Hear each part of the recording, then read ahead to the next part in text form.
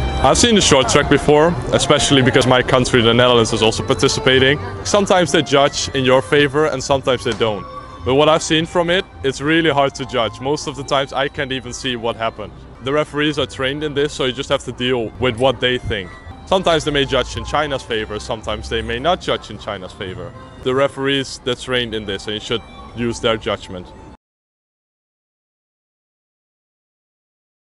That is a general problem that many sports do have.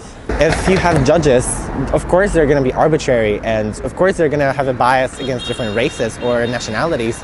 So you can't avoid that unless you use really specific computer-based judging. Every sport, people always say the referees have bad judgment. It's always the same, so I think you have to trust the referees. The referees have a tough time to make decisions. You just have to deal with the judgment the referee gives you. Like, they're the referee, they're trained in doing this stuff. I don't think it's all right. It has to be fair play. I don't know if they're really exactly fighting. Maybe they do. I think it's stupid, but sometimes in sports stupid behavior happens because you are always in a competition, so you tend to fight with the other people. And like for behavior, I just think you have to play like you would play for fun and not really to like win things.